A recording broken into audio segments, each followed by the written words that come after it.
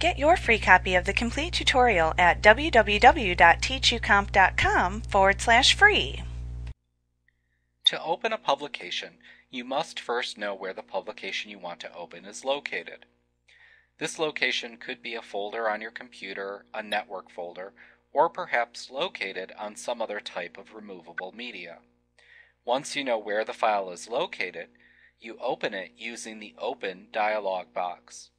You can access this dialog box by clicking the File tab in the ribbon and then clicking the Open command button.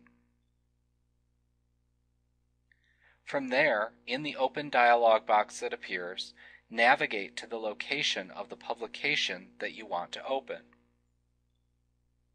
You should see an icon for the publication file along with the publication's file name in the Files and Folders shown in the Open dialog box.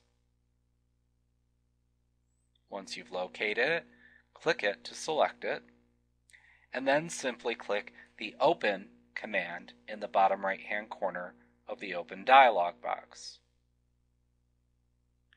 Now, also notice that if you are simply trying to open a recently accessed publication, you can click the File tab and then click the Recent command from the list of commands, and then click on the name of the recently opened file that appears in the listing in the center of the Backstage view, such as Flyer 2. Give that a click, and you can open a recently opened publication that way as well. Like what you see? Pick up your free copy of the complete tutorial at www.teachucomp.com/free.